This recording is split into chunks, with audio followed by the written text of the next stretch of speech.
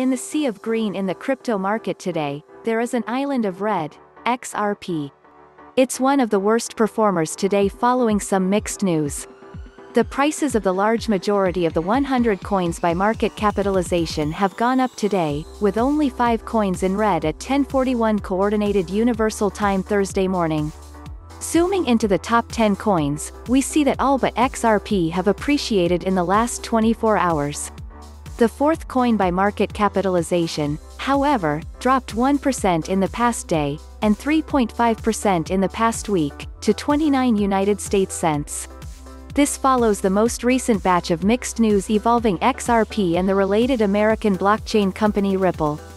On the one side, there are some positive developments, as Japan's securities regulator, the Financial Services Agency (FSA), said that it views XRP as a cryptocurrency and not as a security, based on definitions of the Payment Services Act, as the block reported.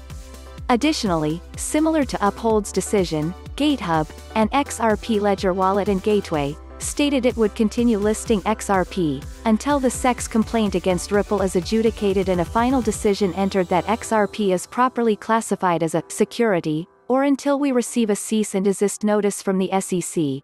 As it was reported, the U.S. Securities and Exchange Commission (SEC) filed a lawsuit in December 2020 against the company and 2 of its executives alleging that they raised over $1.3 billion United States dollars through an unregistered, ongoing digital asset securities offering.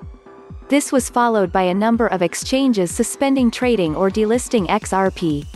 Speaking of which, crypto exchange CoinGate will suspend trading and processing payments in XRP on January 15, given that, due to Ripple's legal woes, the exchange lost the ability to exchange XRP for merchants that want payouts in fiat currency.